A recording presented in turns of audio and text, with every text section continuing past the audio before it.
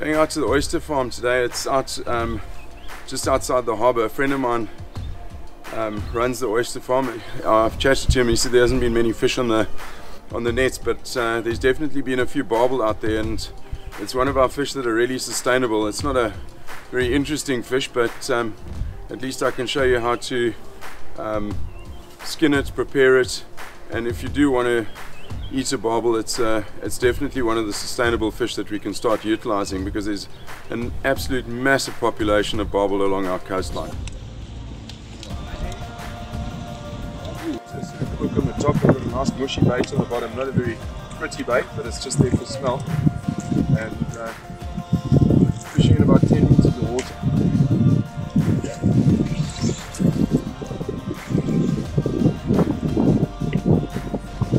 This feels very much like a barbel or a shark. Very slow bite. Definitely something we can cook though. Giant barbel. Hey, we've got double up barbel. Exactly what I was expecting. At least this one is sized to be able to cook. If you are handling them, just make sure there's a very sharp spike here. I've got the other one up here and the other one on this side, so just stand very clear of that. I can try and get this hook out now. I'm just concerned about the spike moving across my hand. The slime is what is the toxin. So even if you've got a cut in your hand, you've got to be very careful. Remove the hook. Be careful when you throw them as well. I saw someone threw one and it flicked back and ended up in their hand. So better to just drop them, open up your hand and let them go. Another proper barbel here. You need to have a few of them. They're not. There's not much meat to them. It feels like a bigger barbel. No, it's just a bigger ball. Okay, we're getting to a point here where we can start eating. This is a slightly bigger rat. It's always good to put on some new bait when you're fishing. Take a little bit of fillet off the side. Go down the middle. It's going to make a long, sort of narrow bait. Keep your hook nice and proud. A little bit of cotton.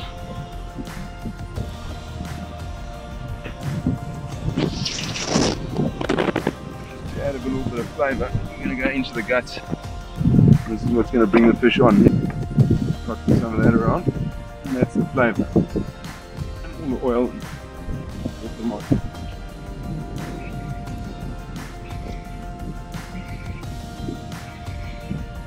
Boxing.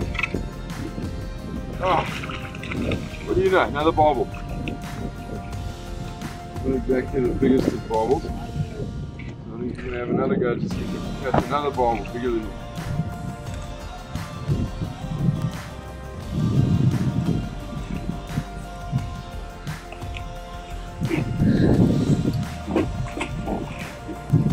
More impressive now. Happy I can do to go. Might be done. Yeah, that's a better one. Because we've been waiting for that 800 gram to a kilo shot. Probably about 800 grams. After filleting those 4 barbel, we're left with 400 grams of fillet. So it's practically 100 grams of fillets per fish. Not a lot, but the average fish was sort of 500 grams, leaving you 100 grams of fillets, 20% of the yield. Not a great yield, but if you can easily get a lot of barbel there. One of those fish that you can literally throw and get 2 at a time. So it's a very good fish to use. We've got some sour cream which we're going to serve. We're going to do some nachos, and I'm going to show you how to make the sauce that the barbel are going to be infused into, and I'm going to show you quickly how to make some guacamole. We've got 2 avos in here. We've got a lemon, and we're just going to take some of the zest off the lemon. Just want to take the green part off, not the white. We're going to take the same lemon and we're going to cut it up, and we're going to use it in the avocado. And what this is going to do is it's going to stop the avocado from oxidizing and going brown, and it's going to give it a nice little bit of zing. I'm going to mix that through. And we've got some Old El Paso guacamole mix. This is just going to be the seasoning for it. Just want to open that up and sprinkle it in. going to add some garlic, only about half a teaspoon. I'm going to add some fresh coriander to that as well. So I'm going to pop a couple of spring onions in. That's going to give it some nice texture.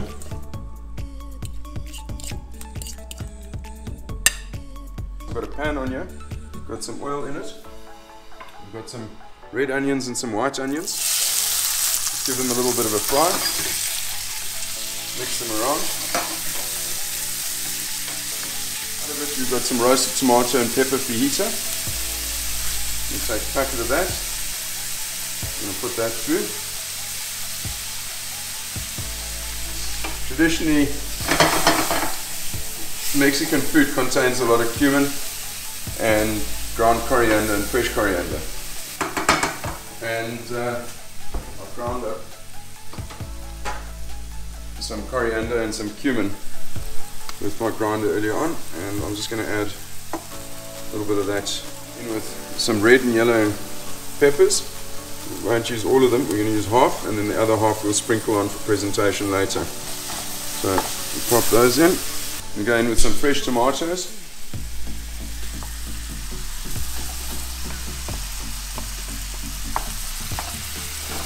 And we're going to let that simmer for a bit. I'm just going to add a little bit of water to that, just to loosen it up. There's going to be a lot of water coming out of it, and that just needs to cook out a little bit, and that's going to make your sauce. You can add a little bit of fresh tomato sauce to that. If you are going to be using a puree or a tinned tomato, they're quite tart, and you need to add a little bit of sugar to that just to balance the flavor. If you don't want to use sugar, you can use a bit of honey in that just to balance the flavor, so you've got a bit of sweet, sour and salty. You can also add a little bit of vinegar, and that'll also pick up the flavor quite nicely. Just probably about a tablespoon of apple cider vinegar would be really good, or some white wine vinegar. We're going to move on to the fish. We're going to just add a bit of Fiesta spice to this. It's some barbecue Fiesta spice from Crown National. I'm going to do about a tablespoon of that, and we want some Portuguese peri peri. I'm just going to do about a teaspoon of that. And the peri peri is just going to add a little bit of a bite to it. There's already some bite from the barbecue Fiesta, and there's some nice flavors coming through there from the salt and probably paprika that they've also put into this. So I'm just going to give it a good mix. Okay, so we're just going to quickly pop these into some flour, these little fish bites, and I'll just dust them nicely. This is going to make them nice and crispy, and they're going to hold their shape in the sauce. If you put them in the sauce, they're just going to break up. It's just going to become a big mush. So nice to just individually do them. Okay, I'm just going to add some sweet chili sauce to this just to thicken it up a little bit. Probably about 3 or 4 tablespoons will do. And this will just bring it together quite nicely with the Old El Paso sauce and seasoning that we put into it. And I'm going to get on to starting with frying the fish. I'm just going to add a little bit more seasoning to these fish, just to give them an extra bit of bite. Just check if your pan's hot, put one in. If it starts sizzling, it's hot. It's not. Okay, the pan's not quite ready yet, so we'll just roll these a little bit. And I might even dust them again with some more flour, and that's just going to form a nice little crust around them and keep all that moisture in, so they become nice and crispy on the outside and tender on the inside. What you want to do is you just want to dust all the excess flour off. If you don't, you're going to end up with a lot of flour in the fat, and it's going to start burning very easily. So we're just going to add them one by one.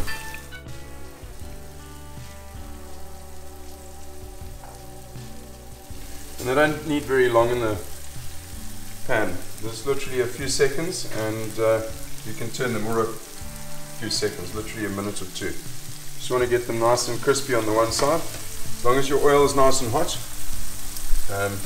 they'll cook very, very quickly because they're small pieces of fish. Just going to give this a stir. It's already starting to catch on the bottom. It's ready now for our final presentation. So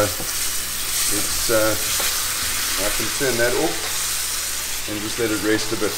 It's nice and sticky, it's not too runny. You don't want to make it very, very runny. Otherwise it's going to end up all over your nachos and they're going to get wet and soggy. And you don't want to have wet, soggy nachos. You just want it nice and enough moisture just to keep them, give them a nice texture on the top, or consistency on the top. They've been in a couple of minutes now, and I'm just going to give them a quick turn.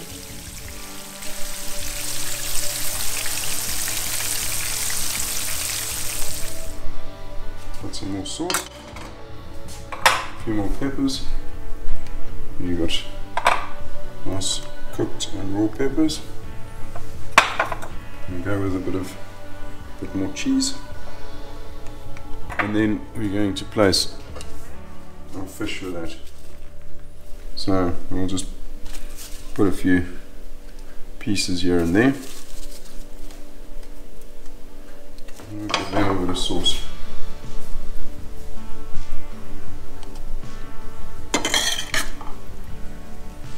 A little bit more sauce. Peppers for colour. And finish it with some cheese.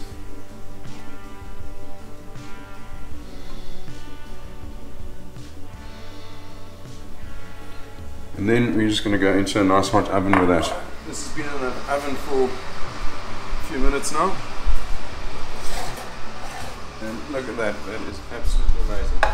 Finish it off now with guacamole on top. You can just tuck into that. Bit of sour cream on the side. You can either serve it on the top or you can just serve it alongside it, and you can just tuck in and add a few little peppers on there for some colour and some fresh coriander just to finish it off. There we go, and that's the final dish. Just to the dining room, and our boys are ready to eat their fingers off.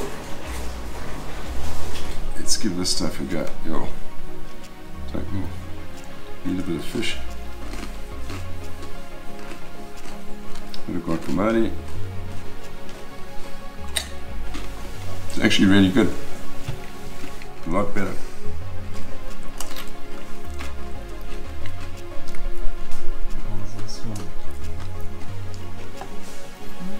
And what do you think? Better than a black-tail. What do you think of the consistency of it? What's the texture like?